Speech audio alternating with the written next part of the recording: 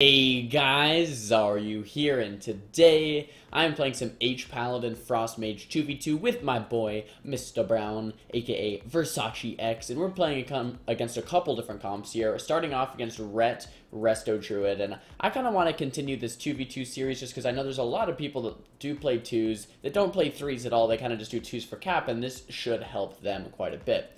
So, in this game, we did a Hajj onto the Druid, into the Sheeps, doing damage onto the Pally, and more so than anything, I'm focused on kiting the Pally and out DPSing him. This team was about 2300 maybe, so not, super high, but not super low either.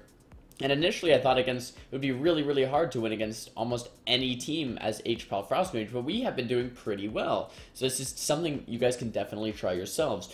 I want to point out one mistake in this game. I should have probably been Glacial Spike. I'm playing Comet Storm here, which doesn't really help. I was just preoccupied in the starting room, so I couldn't actually go Glacial. But if I could redo this, instead of Ring of Frost, I'd probably be Frigid Winds. And instead of Glacial Spike, instead of Comet Storm, I would probably be Glacial Spike.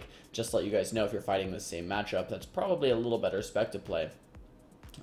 You could actually maybe try Kleptomania as well. I think Temp Shield's definitely not bad, and having normal Spell Steal is definitely not bad, but Klepto could maybe even end up the game a little sooner. It's something that haven't really tested out too much Klepto in 2s, but it might be pretty decent, especially going into Dampening when he gets a 4-0 of Hots and just being able to take that. And it's not only not healing him, but it's also healing you. But look at this, the Pally just running in. We get Bubble. At the start of this game, I actually cut it out, but they were just sitting back for a while. So Dampening right now, I think, is at like 30+%. Games now start at 20% Dampening, so after this far in, I think it's a little over 30% Dampening. Basically, this Druid can't heal through it. I'm kiting this Ret. I'm not taking much damage, so my Pally's having no problem healing me, because I'm just kiting him. And the Druid really just can't heal through the constant Frostbolt Flurry damage. He just really can't. So that's kind of the strategy we do against melee Resto Druid and 2s, whether this is a warrior like you saw that other time, whether it would be, whatever. It wouldn't really work against, say, like a Feral Druid because he would just continually shift and actually catch up to me. But, it works against quite a bit of classes. Well, what it wouldn't work against is a BM Hunter, and I'm going to show you guys a clip of that after this to kind of show you how you have to change up your strategy a little bit depending on what you're fighting. Like here right now would be an amazing Klepto, by the way, so I kind of wish I was Klepto, plus I wasn't really temping that much. So yeah, if I would fight this again, I'd probably go Klepto because of the Resto Druid, I'd probably go Glacial Spike, and I'd probably go Frigid Winds just to keep him a little bit slower. He's kind of running towards my Pally a little bit, chasing my Pally down because he's like, I can't hit this freaking Frost Mage. So he's just chasing Pally down a little bit. Get a ring there. I tried to ring the Pally and then sheep the Druid so he couldn't sank the Hajj, but the Pally ends up trinketing the ring and sanking the Hajj anyway. Sank is a 30-second Retribution Paladin cooldown that will break stuns off of your healer. I can link it for you guys if you want. But yeah, just continuing doing the same thing, guys. This is like pretty much how you want to do it as a Frost Mage. You don't have to take damage from this Ret if you don't want to. You don't have to push in for Sheeps on this Druid over and over and put yourself in bad position because he's going to shift most of them anyway, right? So just continue to kite, minimize damage taken on yourself, and maximize damage on him by just frostbolting until you can eventually get something done. By the way, little side point real quick. Got a new transmog. I don't know how well you can see it just in this game, but maybe I'll show you in another video sometime. It's pretty hashtag, bros. It's pretty hashtag. Got that silver, white, gray theme going on. Got that Tower of Brilliance. It's looking beautiful.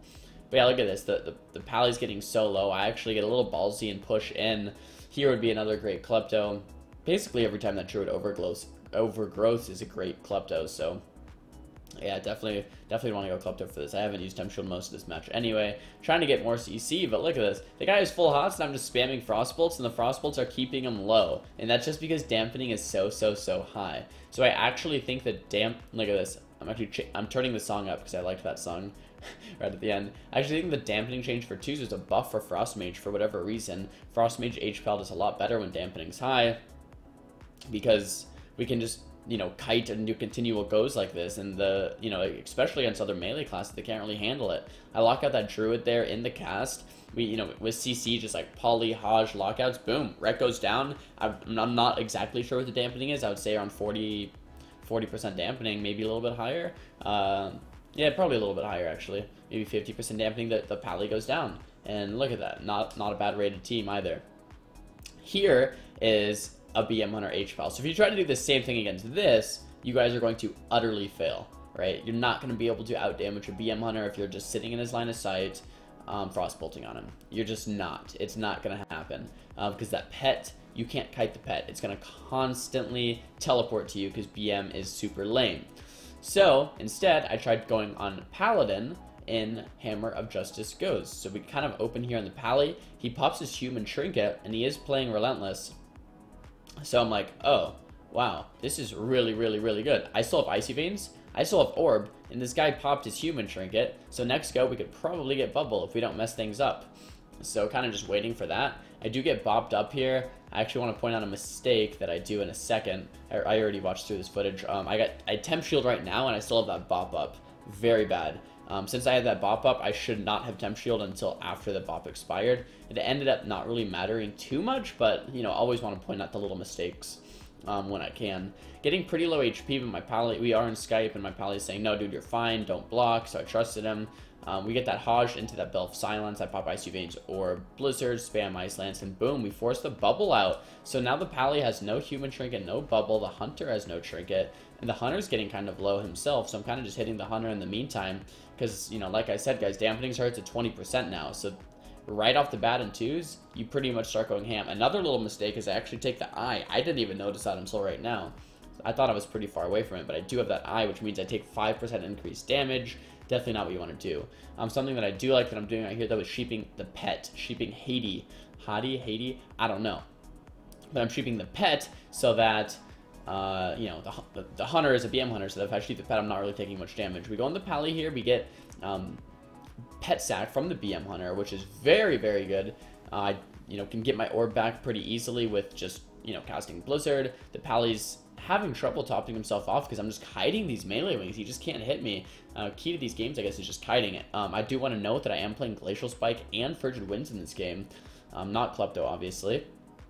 But it's, you know, definitely not bad. The pally pops wall, so there's no pet sack or wall, so next Hajj is going to be pretty juicy.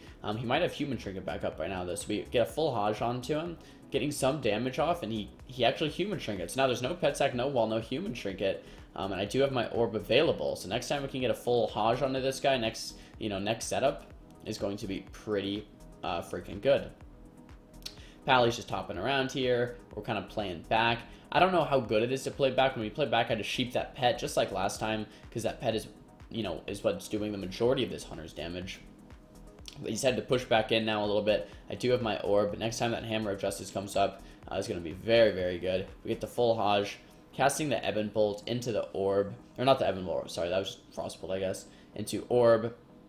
Have that Blizzard down, have everything down. Have that Ebon Bolt available, so if I can get this Ebon Bolt off, he could go down. Get the Ebon Bolt off, but he does a big heal at the same time. Pretty good by him. I could have locked it out, though, maybe, if I wasn't, you know, playing slow. Stacking up these Frostbolts for another Glacial Spike. Let's see if I can get it off. Go for a, you know, Flurry into Ice Lance combo there. Have the Glacial Spike into the Hammer of Justice. He's getting so low. I can actually probably kill here in about 20 seconds because I have Orb coming up and, you know, now, and I have Icy Veins coming up in 15. So if I don't kill before then, you know, my next Icy Veins go is going to be pretty incredible. I do lock the pally, though, have an orb down, have this Blizzard down to keep him just so slow, and I am just literally killing a pally. It's so weird to have a Frost Mage soloing something like this, but it's definitely possible with deep dampening, and the way twos work right now, it's kind of the strategy that you want to do, especially against something like a BM Hunter. You belf one of those heals back there, Glacial Spike, and I have my Icy Veins back up. So next time this Hajj comes off, it's going to be very nice. I pop my Icy Veins just to keep him nice and low. I guess not the most optimal time since I don't have Orb, but we do get that full Hajj, have that Ebon Bolt go off, and the pally does go down. So pretty awesome match there. I'm going to fast forward the rest of this because this Hunter was being awesome and not letting us kill him right away. There's the scoreboard if anyone wants to see it. Pause there, check out the Damage. And here we're hopping into one last game. So yeah, we actually, every time we were queuing this, I thought we would do terrible, but we actually do, you know, not have bad. We're winning most of our games. Here we're fighting a Demon Hunter or Shaman. And here, I think either Shaman goes or Demon Hunter kiting, just like against the Ret team. is very viable. The problem is I shoot kick there, she did a shaman full, so that's a pretty good opener, get its adoption. Problem is that Demon Hunters have a lot of gap closers, so it's very difficult to actually kite them. So this game is going to be very difficult if we, if we just go Demon Hunter and try to dampen. Sheep the Demon Hunter, though. I'm trying to push in with a Hooge onto the healer. Blink over, Icy Veins Orb, Ice Nova, cast that Blizzard because it's instant. With that Orb talent, Storm Rage is on or whatever, keep that Blizzard down to reduce my Orb cooldown, and the Blizzard damage isn't too bad. It gives you procs, it keeps them slowed. Like, Blizzard's just really insane. It doesn't seem that good, but it's really insane. A huge Glacial Spike onto this Demon Hunter. Lock out the Shaman. Demon Hunter's just getting so low. I get a nice Flurry proc. I Blink Belf the heal, so lock out into Blink Belf, and the Demon Hunter goes down. So we just did a nice opener going the Shaman, and then just CC'd him and killed the Demon Hunter. Not a bad game there either, guys. So yeah, try out some HP Frost Mage in 2s if you guys need to cap. I'd say it's the best comp. Maybe with a Druid is a little better, but this is one of your best comps as a Frost Mage. Definitely try it out, guys. Let me know how you do. Thumbs the video up if you liked it. Thumbs it down if you didn't. Talk to me down below in the comments, and I'll see you guys next time. Don't forget to subscribe. Peace!